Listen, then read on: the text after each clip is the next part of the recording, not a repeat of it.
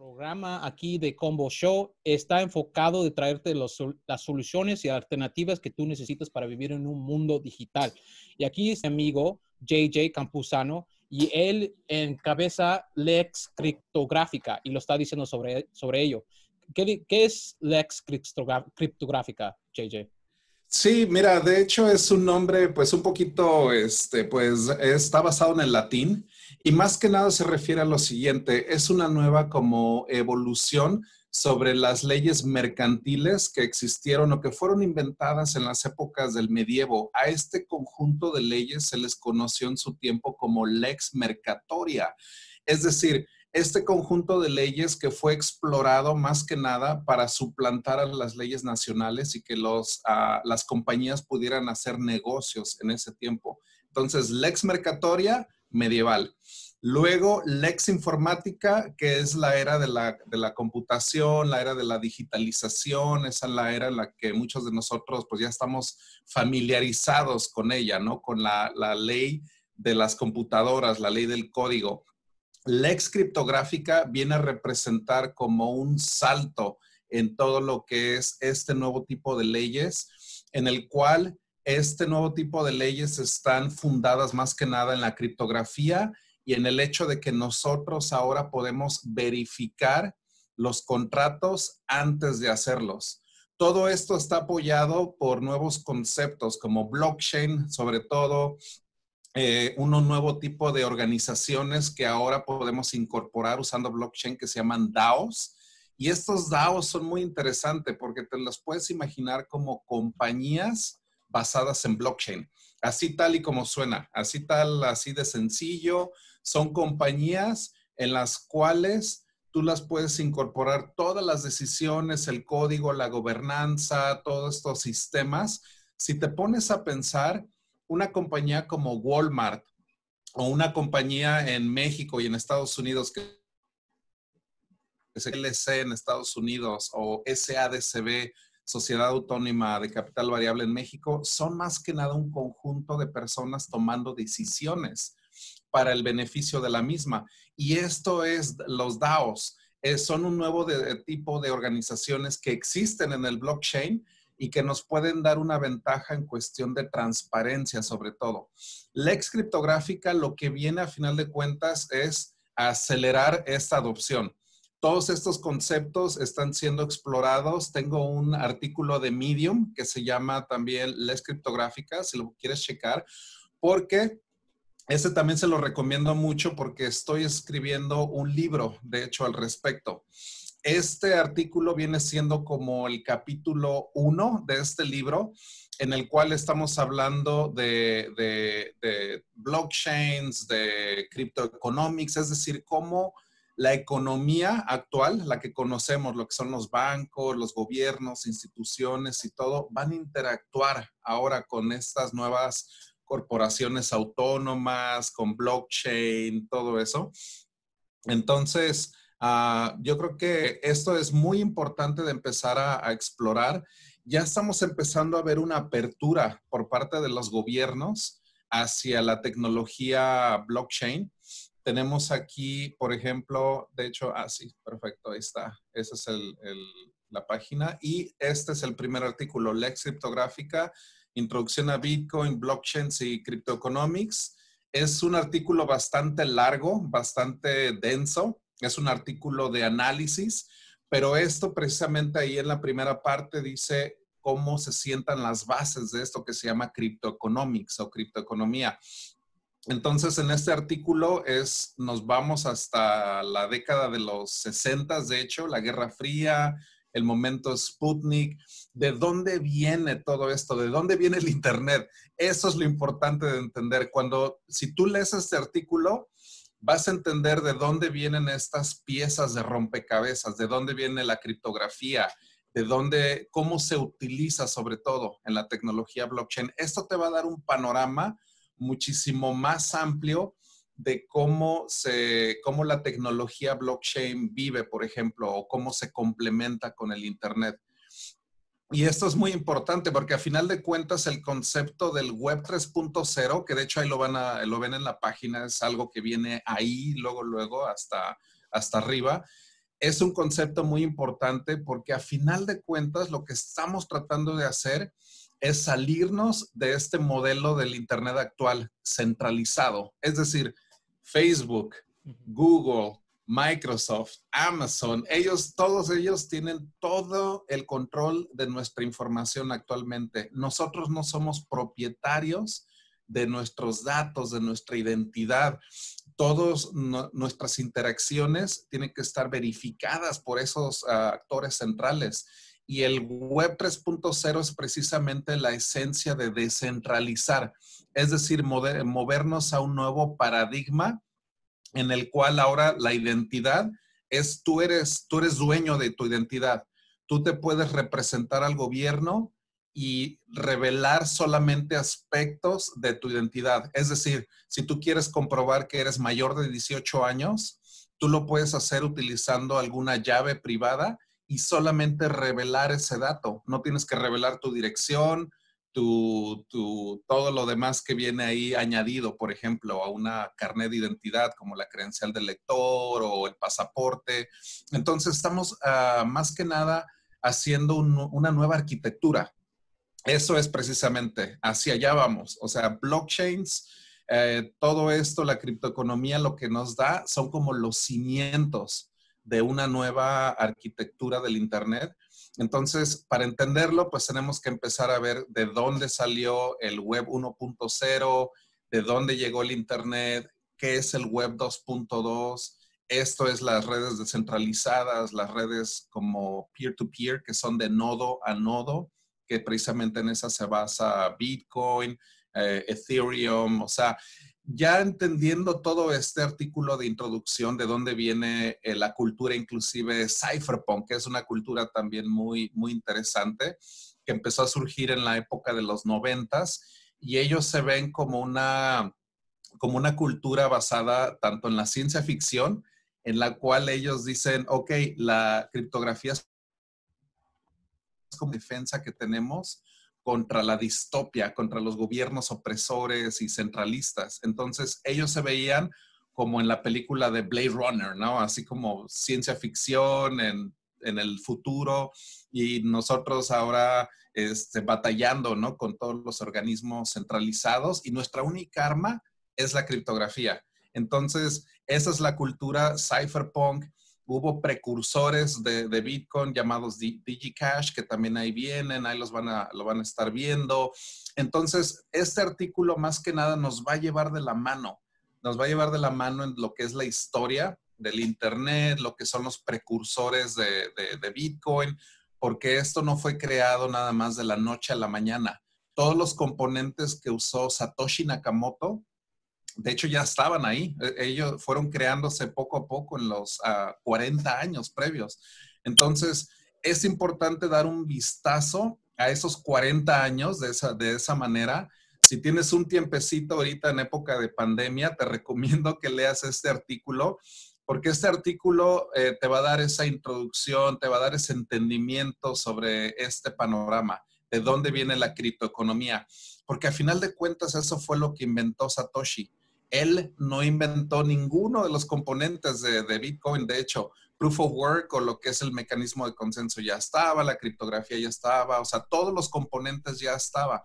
El genio que tuvo Satoshi Nakamoto fue de integrar estos con otro campo que se llama Game Theory, que es como alinear incentivos, es decir, dar recompensa a los mineros, por ejemplo, por cada bloque, o otorgar ese tipo de incentivos. Eso sí fue algo muy novedoso, y eso yo siento que fue más que nada una de las contribuciones más importantes de Satoshi, fue esa alineación de incentivos para que tanto los nodos, los mineros, a todos los actores que están involucrados en blockchain, su mayor recompensa sea cuando cumplen con las reglas del juego. O sea, nadie tiene un incentivo extra como para romper Bitcoin, por ejemplo. Nadie ha podido romperlo, nadie ha podido hackearlo, por así decirlo.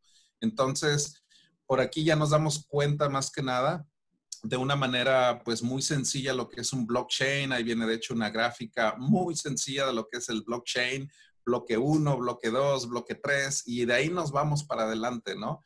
Entonces, este esfuerzo que estamos haciendo de publicar un libro totalmente gratis, toda esta información tú la puedes encontrar ya ahí totalmente gratis en Medium, te la vamos a dar completamente gratuita y lo que hace Lex Cryptographica es establecer diálogos con el gobierno, por ejemplo.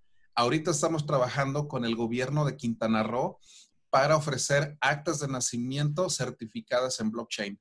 Eso es un gran paso porque Quintana Roo, el gobierno del estado, tiene una muy buena noción de lo que es el progreso social. Están basándose ellos en el modelo del país de Estonia, por ejemplo. El país de Estonia es un país que ha tenido mucho progreso social en los últimos 7 años.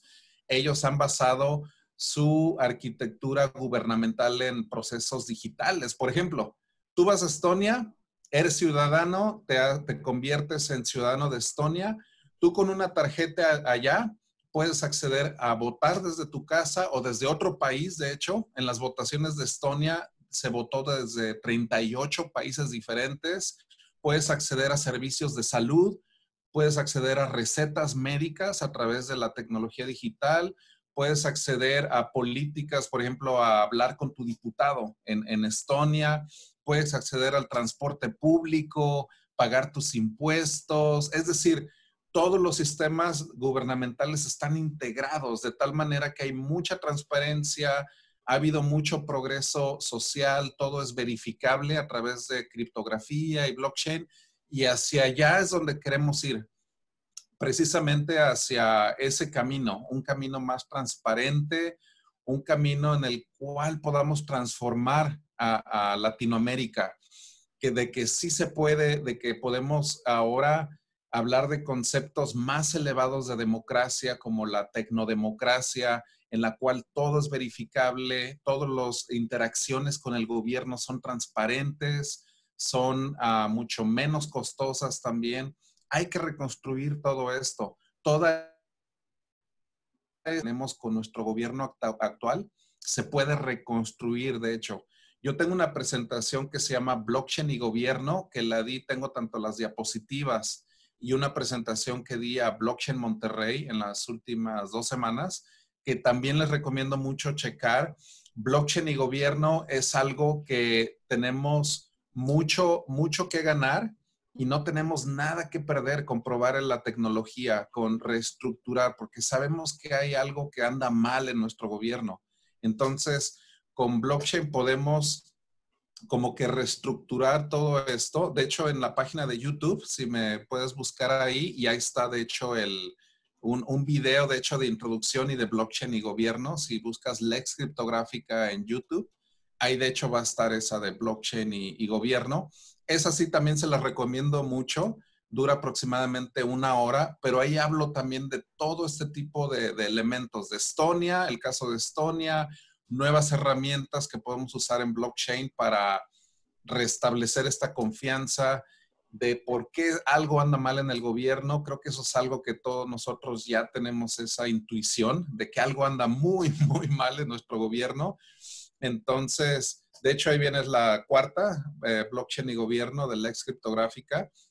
Entonces, ahí viene completamente ahí 1 hora con 9 minutos y empieza, de hecho, con un video como estilo señor robot, Mr. Robot. Empieza con un video así como de animación que hicimos.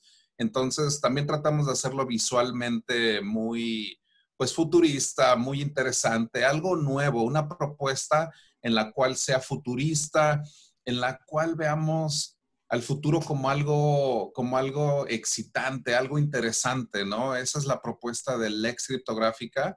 De hecho, empieza con ese video. Entonces, la verdad está muy bueno. Habla del renacimiento digital y de que pues tenemos todos estos problemas de centralización, el monopolio en el dinero, que eso es algo también que ha dañado mucho a la sociedad, ese monopolio que tenemos en la violencia y en el dinero, ¿no? Que es lo que tienen los gobiernos. Entonces ahí hablamos de Lex Informática también y que el futuro, desde mi punto de vista, es Lex Criptográfica. Ese es el futuro. Esa es la evolución natural de lo que es la era de la computación. Ese es el concepto: privacidad, libertad y descentralización. Esos son los tres pilares que impulsan a este proyecto, que está basado en leyes digitales. Entonces, Lex Cryptographica, todo en latín, de hecho, de ahí viene también privacidad, libertad y descentralización en latín, y de ahí ya empieza la presentación. Um, Héctor, no sé si tengas algún Tengo comentario, muchos alguna duda. comentarios, pero quiero esperar hasta que tú completamente digas de dónde vienes, cuál es tu objetivo, Ujú, porque los problemas que mencionas es muy reciente lo que está pasando ahorita. Si, no me ujú, acuerdo de los detalles, pero hay un detalle en noticias en Latinoamérica que hay muchas elecciones o votos que son corrompidos, que son falsos, que son hechos por ujú. hackers.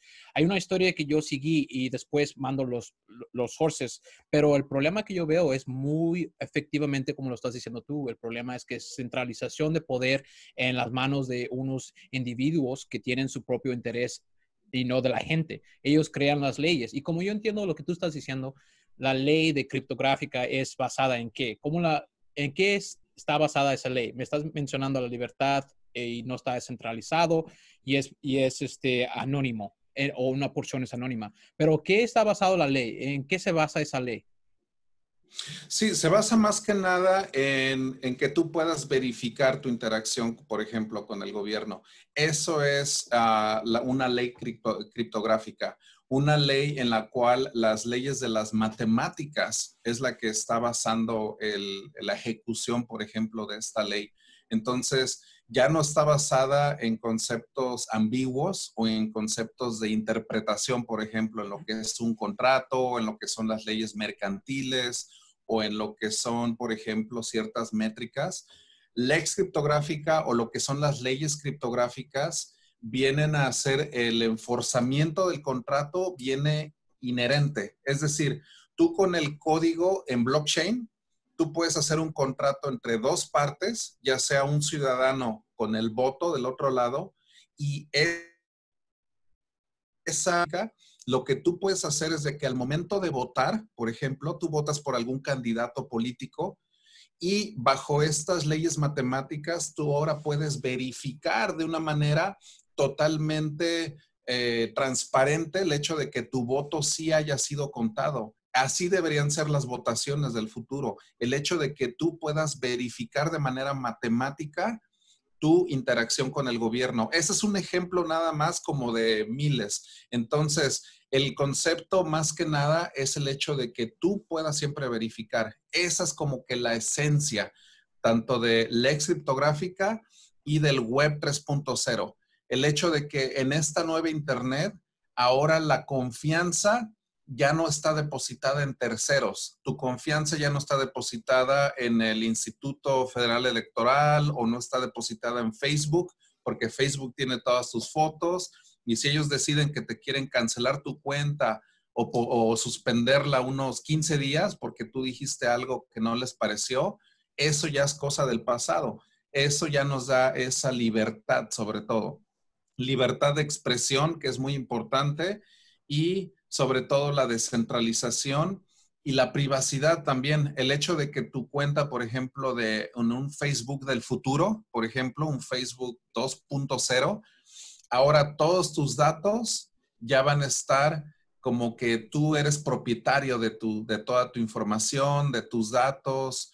En realidad, Facebook nos debería de pagar por el hecho de utilizar esas redes sociales. No deberíamos de ser ni siquiera gratis, nos deberían inclusive de pagar, porque tú cada interacción que haces con Facebook lo haces más valiosa esa red. Entonces, por eso Facebook está valuado en miles de millones de dólares, por toda esa gran cantidad de gente que lo utiliza.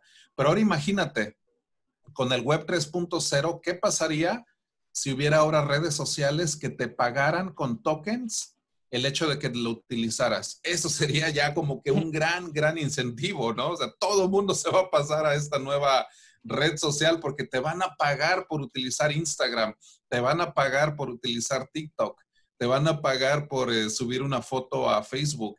Esa es la idea del web 3.0. el alinear incentivos tal y como lo hizo Satoshi Nakamoto cuando inventó Bitcoin y dio esta recompensa a los mineros y hizo todo este esquema, este protocolo.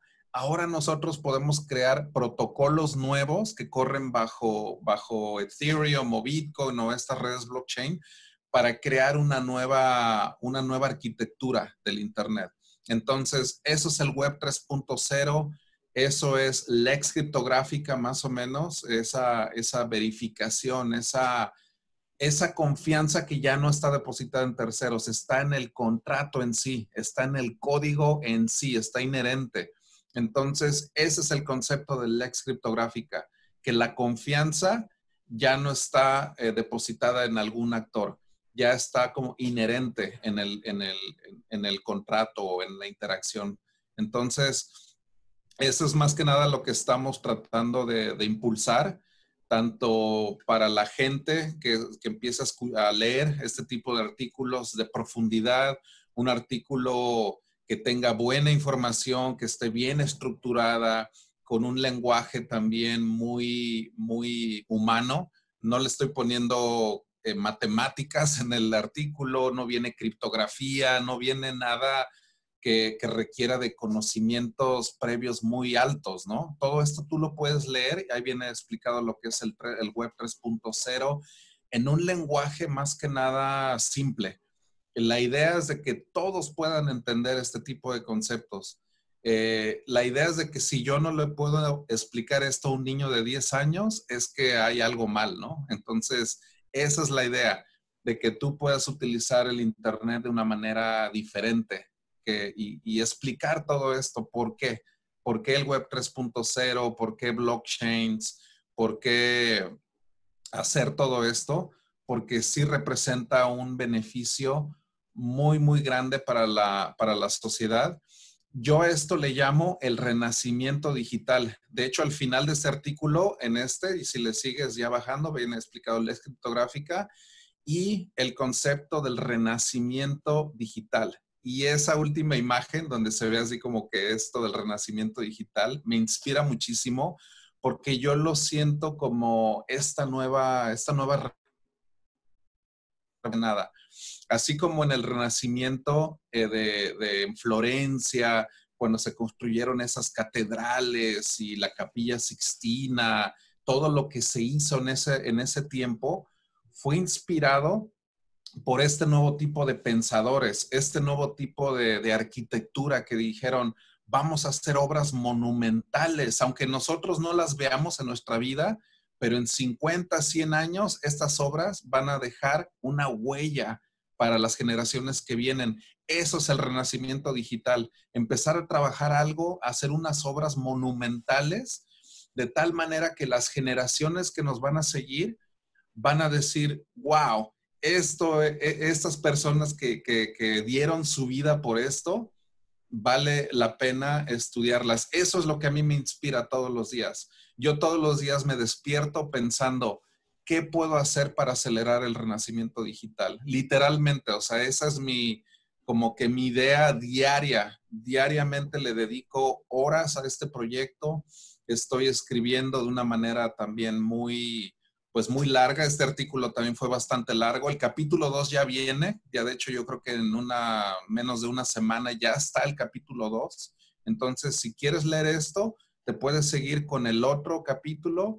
Y ahí viene ya también varios artículos también explicando más que nada, ¿no? Todo este tipo Y este otro que se llama Carta Lex Cryptographica es como un acta de independencia, de hecho. Así como la Carta Magna, que se escribió en el año 1200 y es una carta muy, muy antigua, que fue un acta en la cual se erigieron los derechos que nosotros tenemos de privacidad, de buscar nuestros derechos. Esto es Carta Lex Cryptographica, nuestra acta de independencia en el mundo digital.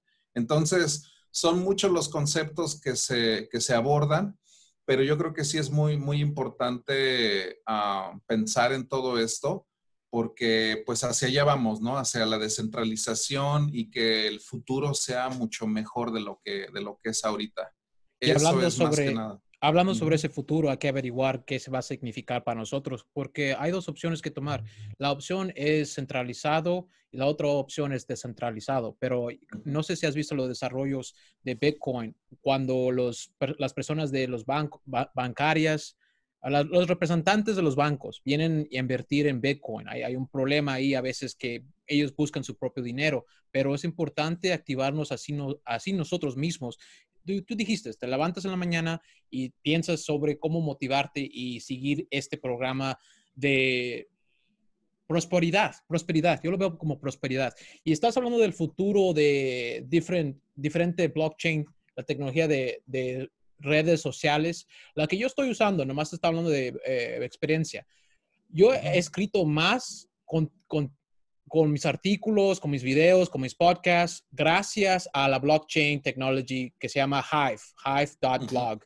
Esa misma tecnología me ha dado tanto beneficio, pero lo que he visto es Ujú. que puedes hablar sobre la matemática, puedes hablar sobre los problemas, puedes hablar todo esto y lo puedes poner en un ángulo humano, pero es muy importante que el individuo haga la tarea, vea lo que está diciendo, lo que tú estás mencionando en tus artículos. ¿Cómo empezaste tú? ¿Cómo te motivaste? ¿Cómo te dijiste, yo tengo que entrar a esto? Eso es lo que me va a mejorar la vida. ¿Cómo lo viste tú? Pues mira, yo empecé en el 2013. Estaba yo estudiando ahí en la Universidad de Austin, en Texas, y empecé a interesarme un poco en las matemáticas, lo que son las ciencias, más que nada. Entonces yo en el 2013, cuando estuve estudiando esto, me comentaron de este nuevo fenómeno, este nuevo proyecto llamado Bitcoin. De hecho, mis primeros videos que yo vi en YouTube fue de un canal que se llama la Academia Khan o Khan Academy, que es Khan. Muy bueno. Ellos tienen unos videos en inglés muy, muy interesantes sobre Bitcoin desde ese año. De hecho, ya los estaban haciendo. Así que a mí me interesó mucho por el lado matemático, sobre todo, porque yo en ese tiempo estaba estudiando eso. Entonces se aparece Bitcoin, empiezo a ver estos videos y me empieza a dar más interés todavía. Entonces, fue tanto el interés que empecé a llevar con esto que me empecé a meter a grupos ahí en Austin que se reunían cada semana para platicar de todo esto.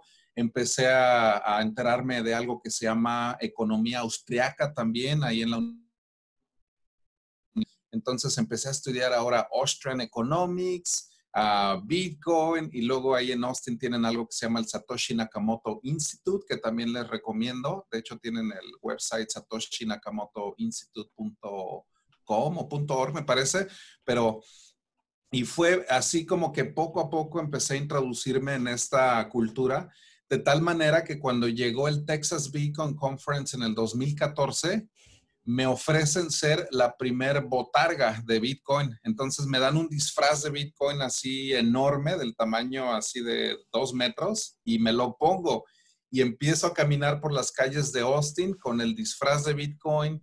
Y de ahí pues ya, o sea, me meto pero de lleno así en la cultura, empiezo a conocer a Vitalik. De hecho llegó ahí en esa conferencia a presentar Ethereum la segunda vez, porque primero fue Miami, luego fue a Austin. Entonces me involucro también con Ethereum desde ese año, desde el 2014, cuando era un white paper solamente. Entonces también me he involucrado con Ethereum desde el 2014, llevo 6 años también trabajando ya con Ethereum.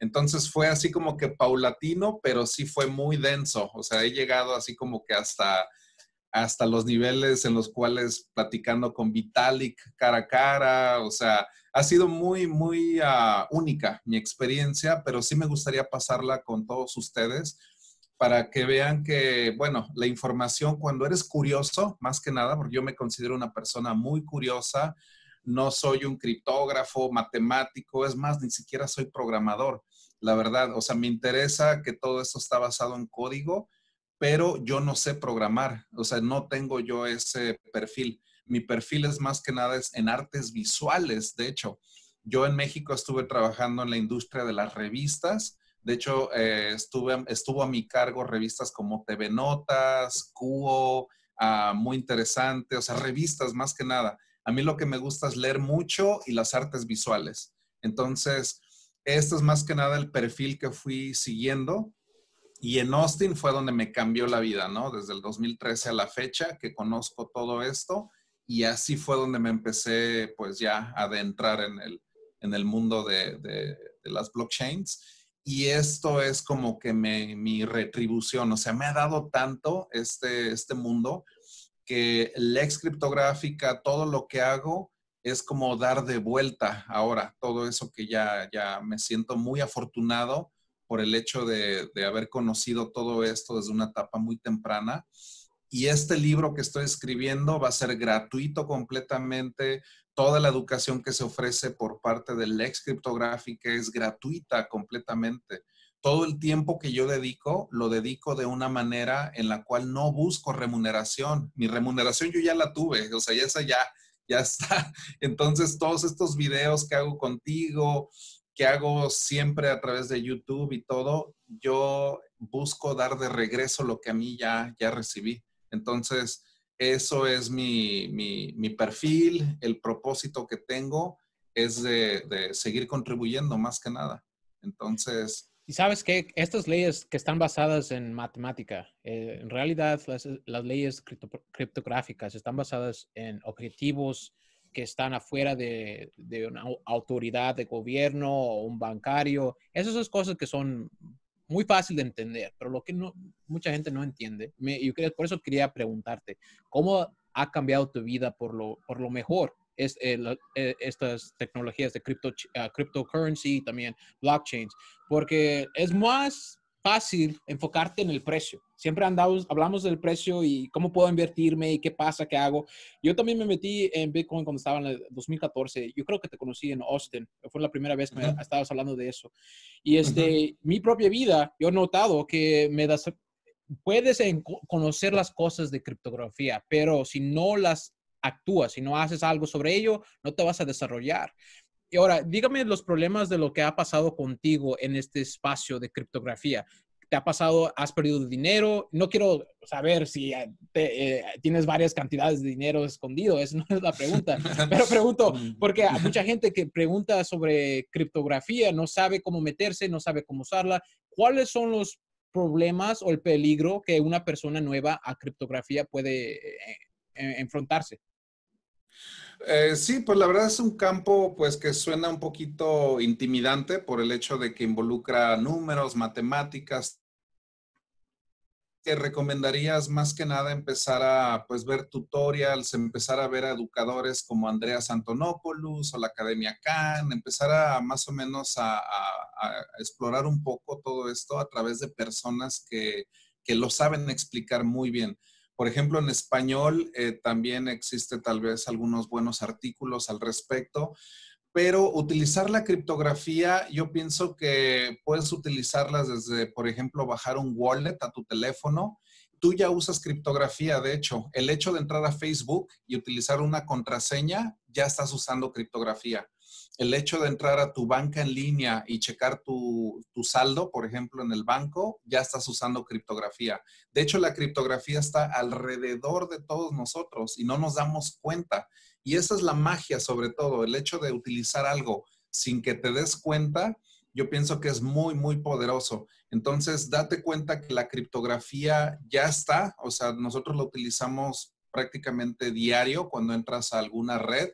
Tú siempre te identificas con una contraseña y eso es la criptografía. Entonces, para empezar a entender esto, yo recomendaría, pues bueno, empezar a utilizar tal vez alguna cartera de Bitcoin, algún programa, tanto en PC o en tu teléfono, para que empieces a ver cómo la criptografía ahora se adapta, por ejemplo, a Bitcoin o a blockchain, y que pienses que no es tan complicado, la verdad.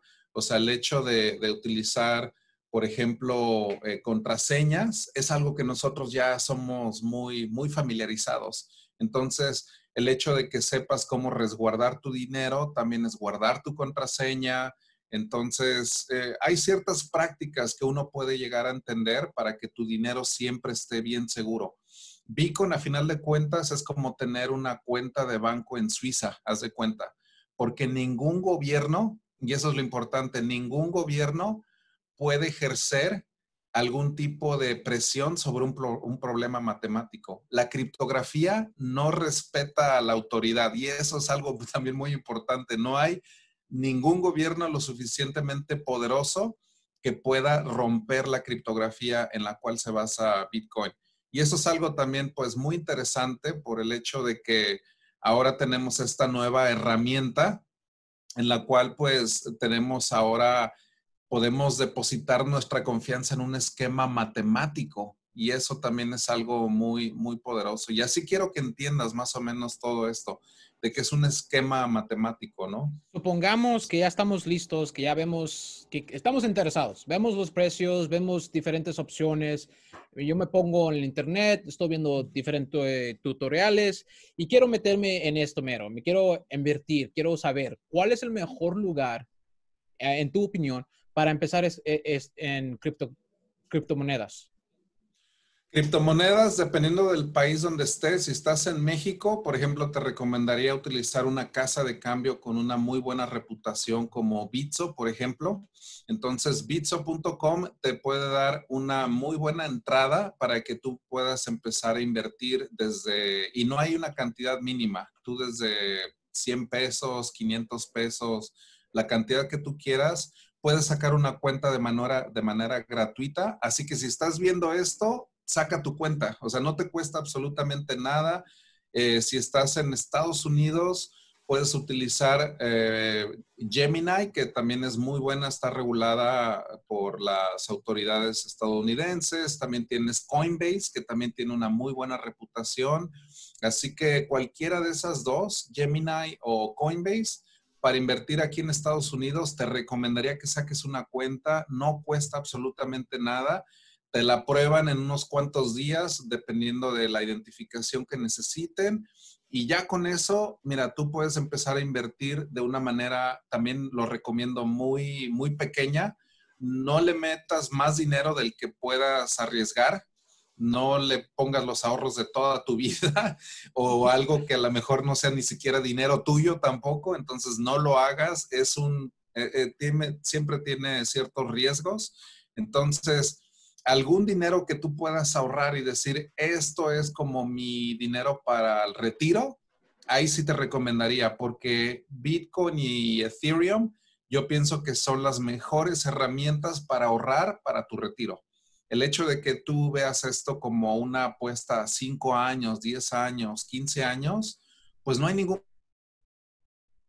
Si le puedes meter cada mes, no sé, $20, $50, lo que tú puedas, te recomendaría que empieces a ver tu retiro hecho en criptomonedas. Esa es la mejor forma que yo les daría para poder tomar esta perspectiva. No lo veas como algo de especulación o algo en lo que te vas a hacer rico de la noche a la mañana o cómo hago miles de dólares cada mes de la nada, porque es muy especulativo, es muy difícil el hecho de que tú puedas predecir el hecho de si el precio va a subir o a bajar. Nadie sabe, créeme, que yo he escuchado hasta los expertos que llevan y que tienen mucho más experiencia que yo, y el hecho de predecir el precio de Bitcoin no es, de hecho le llaman criptoastrología, porque ellos se basan así como que en la alineación de la luna con las estrellas y los planetas, y lo que quiero tratar de decir es de que nadie sabe. Por eso es como la astrología, ¿no? El hecho de predecir es muy, muy difícil, pero lo que sí podemos decir de manera contundente es de que este tipo de criptomonedas representan una ventaja sobre las monedas gubernamentales. Eso sí lo podemos decir de una manera muy, muy contundente, el hecho de que las monedas gubernamentales como el dólar, el peso, el dólar, de hecho, ahorita este año con la pandemia están generando trillones y trillones de dólares nuevos en la economía. Eso históricamente, muchos analistas han dicho que es lo que provoca una hiperinflación. Entonces, mucho cuidado con lo que está pasando en la economía actualmente. Entonces, nada más para darte una referencia, el año pasado, en el 2019, más o menos era 1.2 trillones, lo que es el presupuesto del gobierno de los Estados Unidos. Ahorita actualmente ya llevan, creo que 1 trillón por mes inclusive. Creo que a final de año yo creo que van a ser 10, 12 trillones en deuda, más lo que imprima el Fed, que es el Federal Reserve, que es lo que emite todavía más dinero. Son que 26 trillones de dólares. Hay una teoría que se llama la milkshake theory, the milkshake theory.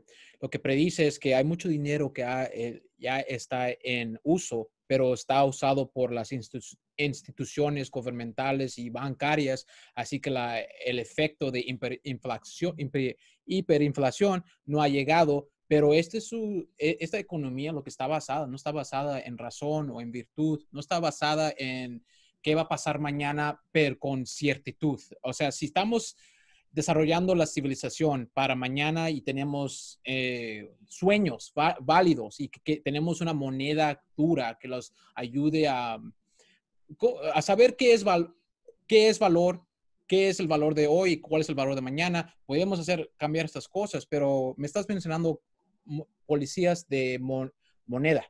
La moneda, la regulación de la moneda y qué está pasando. Y dices que son trillones de dólares que están imprimiendo los Estados Unidos, la Federal Reserve. Y eso afecta a todas las economías de todo el mundo. Y por eso menciono la milkshake theory.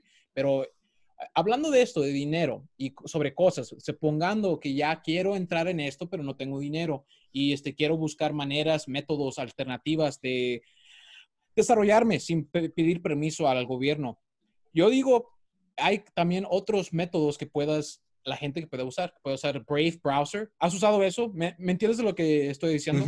Sí, de hecho utilizo bastante el Brave Browser. Entonces, eso es un navegador de internet que te incentiva, por ejemplo, a utilizar sitios. Entonces, te da ahí tokens. Entonces, sí hay diferentes maneras, ¿no? Para generar criptomonedas por tu trabajo o por tu atención. De hecho, es la idea del Brave Browser, de que tu atención en el navegador, por ejemplo, el tiempo que estás en Facebook o que estás en otro sitio, el Brave Browser lo que hace es de que te da ese incentivo, de que dices, ok, estuviste 2 horas navegando en cierto sitio.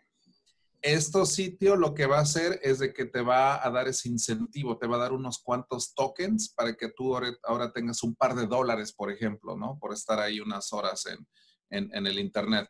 Entonces, esto es más que nada el Web 3.0. Brave, de hecho, este navegador de Internet es parte de esta nueva ola del Web 3.0.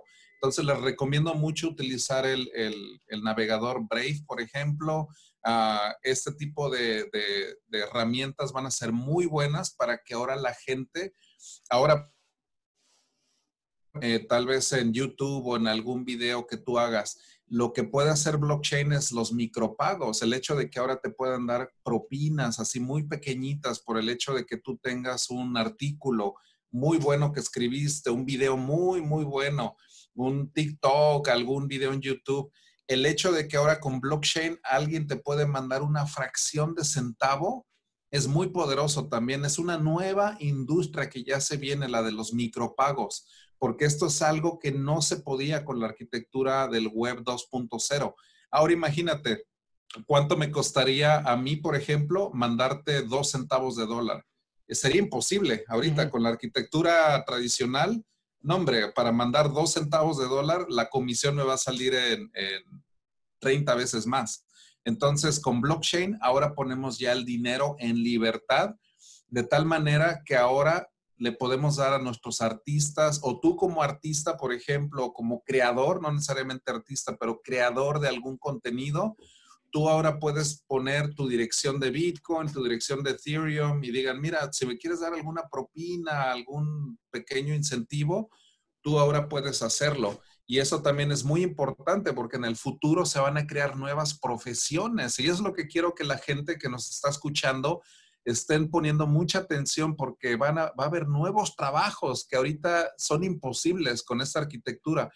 Pero con el desarrollo de esta blockchain y del Web 3.0, ahora podemos aspirar a que los artistas del futuro puedan sobrevivir o puedan tener algún tipo de remuneración de manera masiva. Es decir, si yo le doy 2 centavos, otro te da 20 centavos y así, y juntas miles y miles de personas, tú puedes tener ahora una retribución muy compensatoria dependiendo del contenido que tú hagas. Entonces, es muy importante ver el futuro de los trabajos también. Les recomiendo que empiecen pues a indagar más que nada en todo esto y que busques de esa manera ser creativo y que busques de esta manera buscar cómo generar criptomonedas de tal manera, aunque no tengas dinero, por ejemplo, que seas creativo o que a lo mejor hagas algún tipo de proceso que te remuneren en criptomoneda. O sea, hay diferentes medios en los cuales no necesariamente tienes que invertir de tu dinero. Entonces, eso también es muy importante de recalcar, de que se viene una nueva economía, que es la microeconomía, ¿no? Los micropagos, o sea, en la cual ya podemos, pues ya hablar de otro tipo de diferente tipo de trabajos, ¿no? Así Y que nomás quiero eso también. mencionar sobre los detalles, los hechos. Yo siendo un reportero, no es muy difícil para mí buscar trabajo en mi pasión. Pero las redes sociales, lo que pasa en Facebook, JJ Campuzano me está diciendo que si tú tienes una opinión controversial que no está aprobada por el Estado o los bancos o las personas poderosas que mueven la sociedad, no vas a poder moverte, no vas a poder desarrollarte económicamente. Así que yo también recomiendo, si no tienes dinero y quieres entrar a esto y quieres activarte creativamente y buscar tu futuro en tus propias manos, yo te recomiendo que te vayas a hive.blog o busques otras alternativas, otras redes sociales que están en EOS blockchain. ¿Has escuchado de esa red social, JJ, la que está operando en EOS? ¿Sabes de cuál estoy hablando? No en EOS, o sea, he escuchado de Hive, pero en EOS no he escuchado la red social. Yo creo que Porque, nomás era un proyecto que están trabajando, pero yo creo que estoy equivocado. Pero Hive Blockchain, eso sí está pasando, eso es lo que me voy a enfocar.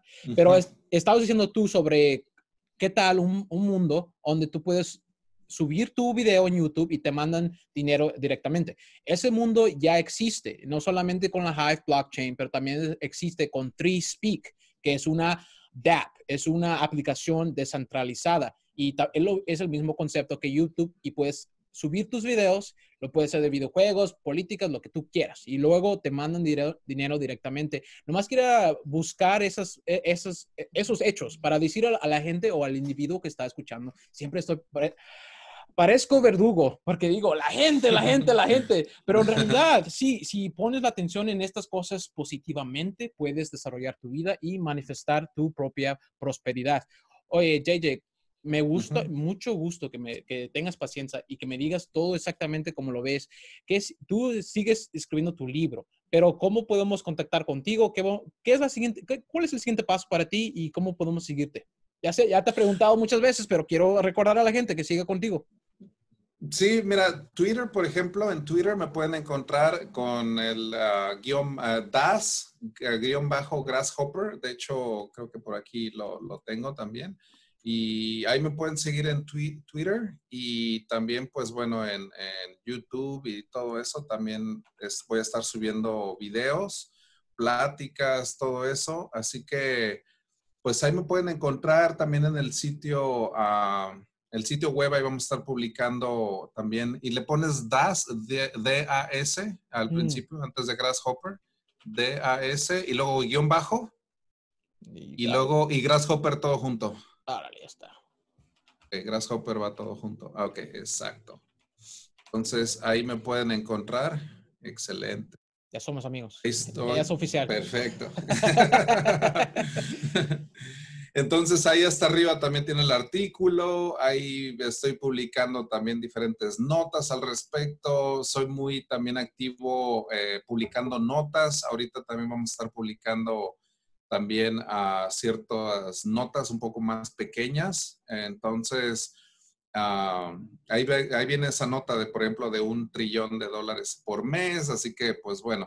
Entonces, ahí pues hablamos más que nada de temas muy actuales. Les recomiendo Twitter porque de hecho se llama Crypto Twitter, el hecho de que hay muchas personalidades ahí que hablan y hacen debates que no ves en ningún otro lado. O sea, no los ves ni en YouTube ni por escrito más que en Twitter.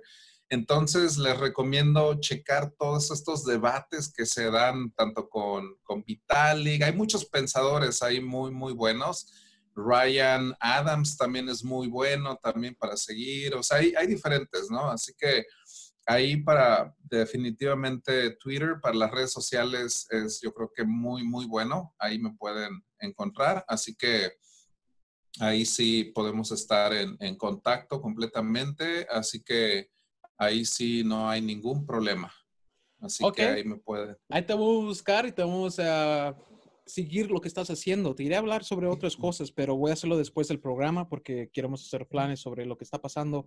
Yo como lo veo, mira, tu información es muy importante al momento, Ujú. ahorita, pertinentemente.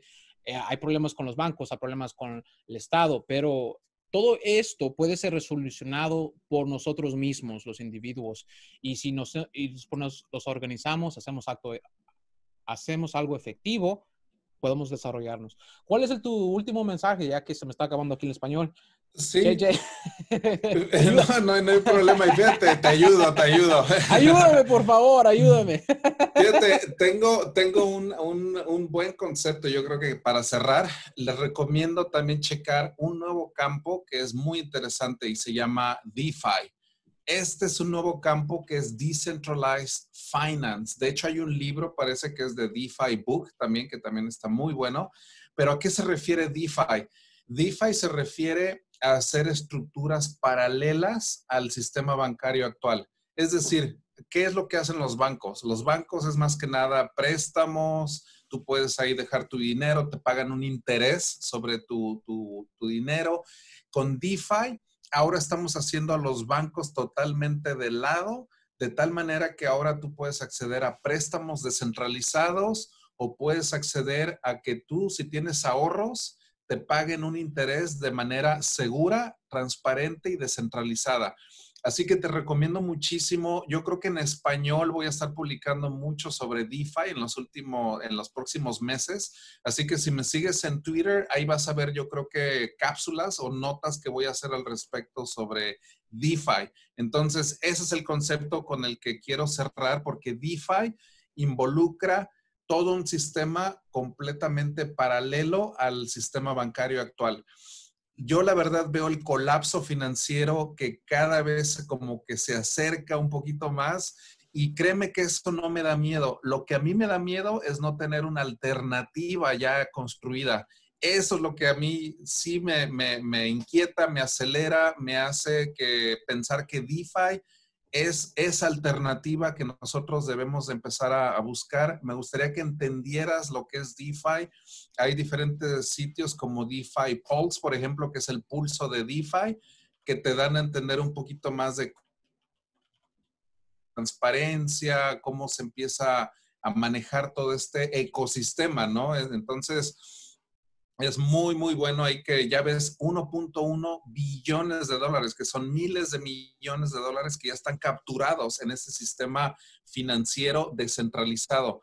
Ahí vas a ver compañías como Maker, Compound, Synthetics. Todas estas se basan en una moneda estable que se llama DAI. Y eso es muy interesante porque como todos sabemos, Bitcoin y Ethereum tienen una volatilidad, es decir, suben y bajan de precio de una manera muy, muy impredecible, pero la moneda DAI siempre está estable y pegada al dólar. Y eso es muy interesante porque el hecho de que ahora tú ya no tengas esa volatilidad, ahora puedes tener préstamos denominados en DAI, puedes tener interés denominado en DAI, puedes tener todo un sistema bancario denominado en DAI sin tener que imprimir dinero, sin tener que imprimir dólares. Es decir, los bancos lo que hacen es imprimir o están creando dinero con algo que se llama Fractional Reserve Banking. Y ahora con DAI nosotros tenemos esa estabilidad de tal manera que nosotros ahora ya podemos empezar a hacer esto, a acceder a un sistema bancario descentralizado. Entonces, te olvidas ya del Fractional Reserve Banking, que es una estafa, si te pones a verlo bien, es todo un castillo de naipes que construyeron en el sistema financiero actual, ya está a punto de colapsarse, así que el concepto de DeFi, DAI y los stablecoins, que son las monedas estables, Ahora tú puedes ahorrar, por ejemplo, en criptomoneda, y si quieres tener una moneda estable, lo puedes pasar a DAI, y ahora tú tienes, por ejemplo, aquí un DAI es igual a $1. Es todo. Ese es el concepto de DAI. Un DAI es $1. Así de sencillo. Y eso puede representar la moneda del futuro, en la cual tú me puedas pagar en DAI, yo te pago en DAI, ya no tenemos esa volatilidad, pero está vaqueada o está soportada por Ethereum y por Bitcoin. Es como volver al patrón del oro. En la antigüedad, en la época de los romanos y en el siglo de los 1800, el dinero en realidad sí estaba soportado por el oro. La moneda del futuro, así como yo lo veo, es una moneda estilo DAI que está apoyada por Bitcoin y Ethereum, que es el oro digital. Entonces vamos a hacer nuestra propia moneda nueva completamente, en la cual está vaqueada con este nuevo patrón, el patrón oro, el 2.0, que es el patrón Bitcoin. Entonces, con eso les quiero dejar el patrón Bitcoin. Esta es la nueva era del renacimiento digital y pues hacia allá vamos. Muchas gracias, amigo. Y cuando sigas creando tus artículos, tus videos, yo te voy a enseñar, te voy a enseñar. No, pero No, sí, enséñame, te voy a claro. invitar a mi programa, te voy a enseñar Sí. cosas que pueden ser fuera de la matemática de la criptomonedas. Quiero enseñarte que hay localidades de comunidades que están buscando estas soluciones, pero no entienden porque, pues, el problema es que la información no está específicamente en español, está explícitamente en inglés. Ya se me acabó el español y aquí se acabó el programa. Muchas gracias, amigo. Hasta luego. Te voy a hablar ahorita después de que se acabe el programa. Después. Bye, Claro bye. que sí. Héctor, cuídate mucho. Hasta luego.